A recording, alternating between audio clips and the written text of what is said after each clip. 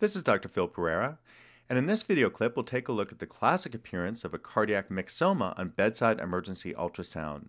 First we'll look at the parasternal long axis view to the left, and with a small indicator arrow I'm showing the fleshy mitral valve myxoma present on the anterior leaflet of the mitral valve.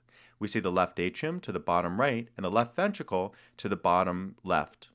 Note the right ventricle seen to the top of the image. Next, let's look at the parasternal short axis view to the right. Here I think we can better see the cardiac myxoma moving up and down on that mitral valve as a heart beats during its cycles. With a small indicator arrow, I'll again outline the presence of the fleshy, ball-like cardiac myxoma present on the mitral valve within the left ventricle. We note a small sliver of the right ventricle seen to the top of the left ventricle in the parasternal short axis view.